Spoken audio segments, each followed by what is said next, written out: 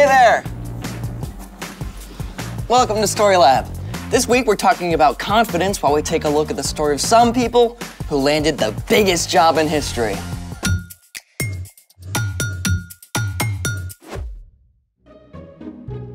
Hey, I'm Carter. And I'm Zeke. We're talking about confidence, which is living like you believe God is with you. You look ready to raise your game. Or go rock climbing. Ooh, I've never been rock climbing, except in Minecraft. I made this whole mountain out of rocks once. There's actually a mountain in today's story. Oh, so we're going rock climbing? I've always wanted to climb in here.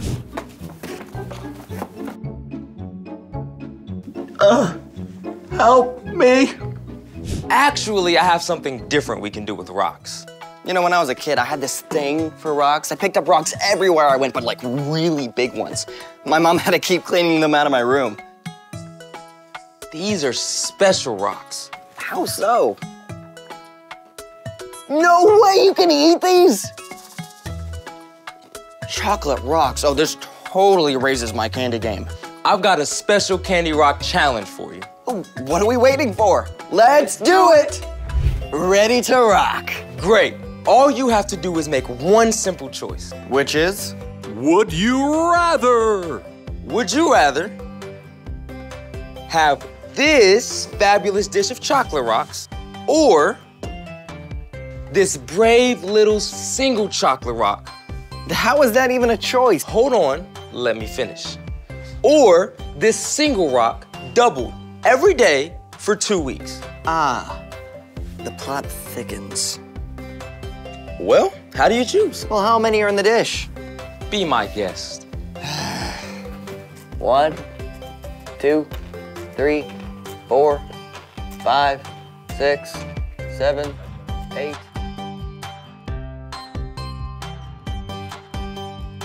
308, 309, 310, 311. So, 311 chocolate rocks or one rock doubled for 14 days.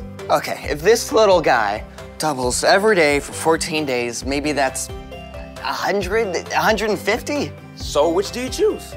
The dish of rocks, because more is more, right? Final choice? Final choice. Final choice? Great. Can I eat them now? Don't you want to see how many you would have got with this one doubled? Sure, why not? Okay, here's our 14 days. We put our single rock right here. And then 1 times 2 is 2, so 2 rocks on day 2. 2 times 2 is 4 for day number 3. 2 times 4 is 8. 2 times 8 is 16. 2 times 16 is 32. 2 times 32 is 64. Hold on. How many rocks is that altogether so far? This is 127 rocks. Whew. And we've still got 7 days to go. So 2 times 64 is 128. 2 times 128 is 256 on day number 9. We're gonna need a bigger chart. Wait, hold on.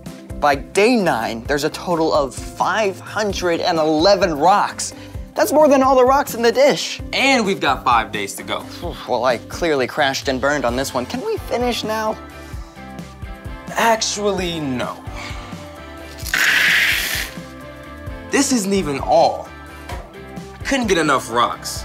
Day number 14 would be 8,192 rocks, for a grand total, all added up, of 16,383 chocolate rocks. 16,383 versus 311. I still can't wrap my head around how we got so many rocks so fast. It's called exponential growth. It just means that the more you have of something, the faster it grows. Until you get to some pretty big numbers. Speaking of which, it's time for The story before the story. Today, we start in Matthew, the first book in the New Testament. Matthew was one of the 4 Gospels, the books that tell the story of Jesus' life. But before Matthew, in the very beginning, out of a deep, deep love, God made an amazing world. But when people turned away from God, the world was broken. God made a plan to draw people back into relationship. So at the right time, God sent Jesus, his very own son, to live among us. But the religious leaders made plans to get rid of him. Jesus was crucified on a cross and died. Then, early Sunday morning, Jesus returned to life. Over 40 days, he appeared to more than 500 of his friends and followers, which is where our story starts. Take it away. Hey everybody, I'm Brian. Well, Jesus' friends were on the ride of their lives. When Jesus was killed, they were devastated, certain it was the end of everything he stood for. But then, Jesus defeated death. They saw him with their own eyes.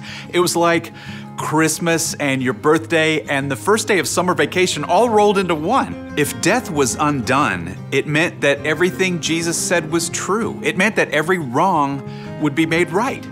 And of course, they wanted to know when that would actually start. Jesus had told his closest followers to meet him on a mountain in Galilee. There he gave the disciples a breathtakingly big job. All authority in heaven and on earth has been given to me. So you must go and make disciples of all nations. Baptize them in the name of the Father and of the Son and of the Holy Spirit. Teach them to obey everything I have commanded you. And you can be sure that I am always with you to the very end. All nations? This was more than Jesus' friends could wrap their minds around. So Jesus knew they would need help. So on a day while they were all eating together, Jesus told his friends, "Do not leave Jerusalem. Wait for the gift my Father promised. You have heard me talk about it. John baptized with water, but in a few days, you will be baptized with the Holy Spirit." Jesus' friends knew that baptism was a sign of new life and a decision to change, but they had no idea what it might mean to be baptized with the Holy Spirit. They probably tried to figure this out as they prepared to meet with Jesus again. So, what do you think this Holy Spirit is? And where do we go from here? Jesus can do anything now. He can go anywhere. Jesus' friends gathered around him, eager to learn more. You will receive power when the Holy Spirit comes on you. Then you will tell people about me in Jerusalem and in all Judea and Samaria. And you will even tell other people about me from one end of the earth to the other. There it was again. Jesus wanted his followers to take the story of Jesus from one end of the earth to the other, and somehow the Holy Spirit would help them do it. Jesus lifted his hands and gave a special blessing. Then, something incredible happened. He was lifted up toward heaven. The disciples watched in amazement until a cloud hid him from their view. What just happened? Man of Galilee, why do you stand here looking at the sky? Jesus has been taken away from you into heaven, but he will come back the same way you saw him go. Still amazed, the disciples returned to Jerusalem.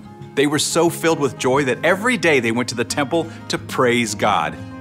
The end. Wait, Jesus said that he would be with them always, and then he just leaves?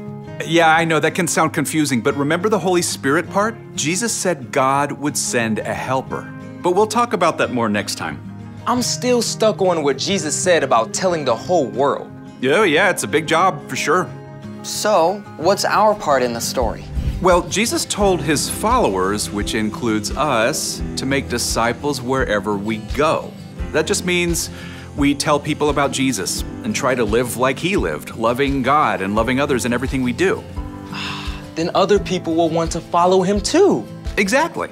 But are we supposed to, what, get in a plane and fly all the way across the world to do that? Well, that could be what God wants you to do, but the most important thing is to start sharing about Jesus and living like him now, right where you are. You can tell your friends and your family how Jesus has helped you. And you can love others like Jesus did whenever you're at school. Or at soccer practice. Or summer camp. Then others will see how you act with kindness and respect and confidence and the way you forgive, and who knows, they might want to know where all of that good stuff comes from. They might want to know more about Jesus. And then you can tell them that they are made in God's image. And that Jesus loves them more than they can imagine. Then they can start living with confidence too. See you next time. Here's the thing. Share God's love with others. Whether that's close to home. Or the whole world. Hey, I think I see now what Jesus meant. You know, you tell one person, and then the both of you tell 2 people, and then they tell 4 people, and 8 people, and 16 people, and 32 people, until you get to... How many people are in the world? There are approximately 8 billion people in the world. Until you get to 8 billion people. That's pretty sweet. Hey, thanks for joining us in the Story Lab. See you next time.